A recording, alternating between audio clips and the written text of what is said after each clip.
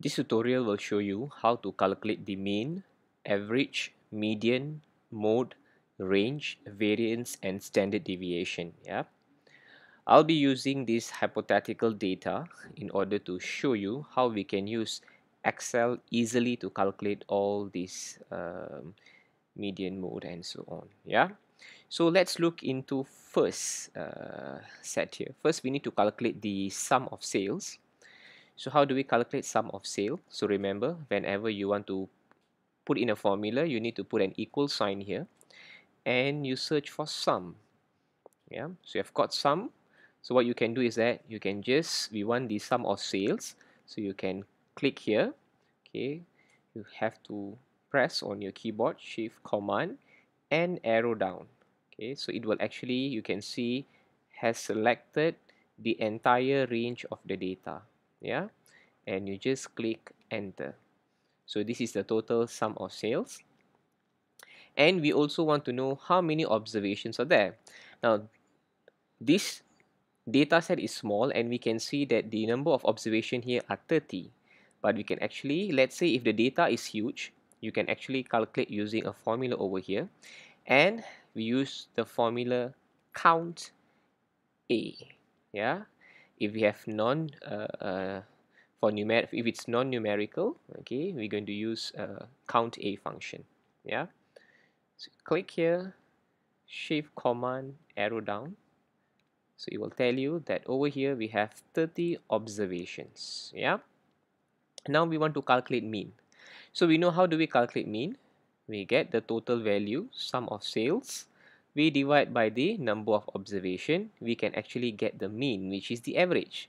So a normal way to calculate would be you take the sum of sales, you divide by 30. So that is your mean. Yeah. But there is an easier way where you just can put here equal, you type here average, yeah, and again you select the range. Enter. Okay, it will give you what is the average value. Yeah, so this will be an easier option for you as well. Now, how do we calculate median? It's again a function here, which is median. Yeah, same thing. Select the entire data range. Yeah, and click enter. So this is the median. Yeah. Next, we move on to mode. Equal, you type in mode.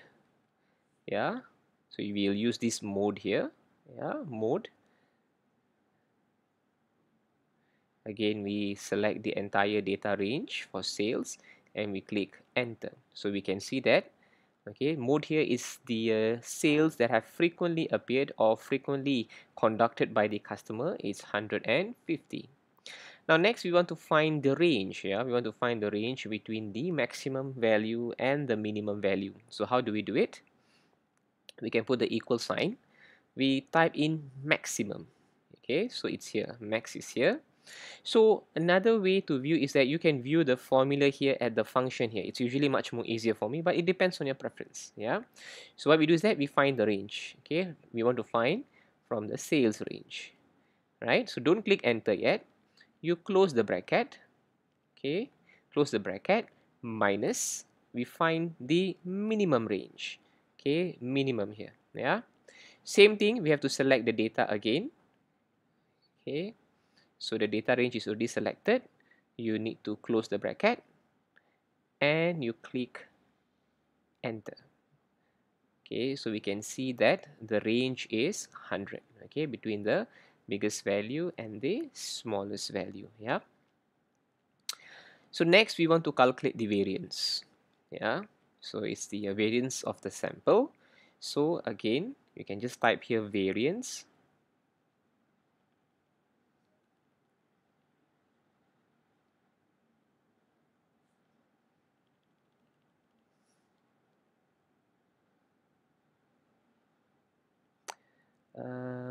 Let me search for the variance formula. Okay, it's yeah, okay, it's VARS. Okay, this is the formula. So variance again, you select the entire range, okay, and click enter. So we can see this is the variance. Yeah. Next, we want to calculate the standard deviation. Yeah. Again, you click in your equal sign here, okay, and then you have to now find your standard deviation. So S is ST DEV. Yeah. So you have P and S. P is usually referred to population and S is referred to sample. So we're picking up the sample here, right? You again select the entire range, yeah, and you click enter, right? So we have already got the standard deviation. Yeah. So if let's say you feel that the values are too large, we can again, yeah, can make the points to 2 decimal points. Yeah. So how do you do that? You right click, format cells, you go to number, and decimal places are 2, right? So you can see now all your data are at the 2 decimal points. Yeah. So this is how you can do using Excel. It's much more easier for you to calculate the values. Yep. Thank you.